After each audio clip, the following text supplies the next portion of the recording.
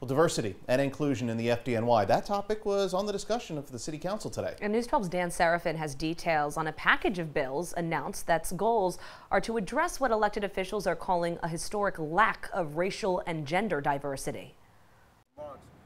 City Council Speaker Adrian Adams and the council's Black, Latino, and Asian caucus announcing legislation they say addresses the FDNY's recruitment and retention of diverse firefighters, saying they want the department to look more like the population of the city itself, and right now it doesn't. New York City is a rich and a vibrant city because of the rich diversity in our city. A fundamental breakdown of this city and what we can do to make sure that we recruit and retain more members of the service that are women and applicants of color. Like other fire departments across the country, FDNY firefighters tend to be disproportionately comprised of white men, despite white men being less than a quarter of New York City's population. Numbers submitted to the council as part of the FDNY's preliminary budget for 2023 show 76% of uniformed FDNY firefighters are white. 11,000 firefighters,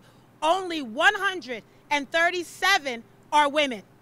That in itself is a problem. The legislation introduced would require the fire department to develop a plan to ensure the racial, ethnic, and gender demographics of the department reflect the city's population, while also ensuring city firefighters have a safe environment for a diverse workforce. We appreciate and we value the diversity.